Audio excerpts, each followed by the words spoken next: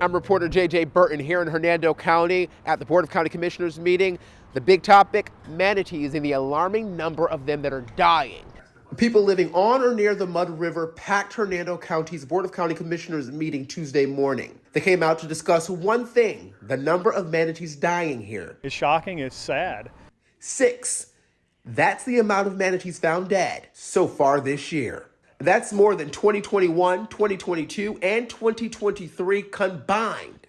This is unprecedented in our area. The big question, what's causing the deaths? According to the FWC, acute lethal gut shock from sudden dietary change caused a significant disruption in the manatees' digestive systems, enough to possibly kill. Some say it's toxic algae in the water, and others believe speeding boats are contributing to the deaths. It's a combination, and they're all tied together because their causative facts are overuse, abuse, and decline of the river. Many of the commissioners say they're looking at all factors.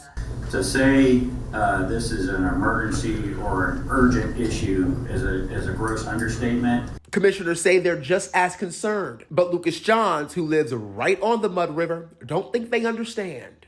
The county has let the people down and these manatees down.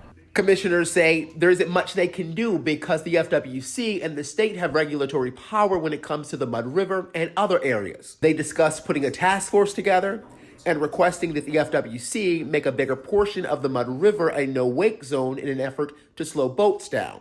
The meeting did end on a high note for many because the commissioners unanimously voted against a proposal from a business to rezone to commercial marina, which some say could have put more boats in the river. Very thankful that the county commissioners are recognizing that we have a problem with the Mud River and that we need to protect that river. In Hernando County, J.J. Burton, ABC Action News.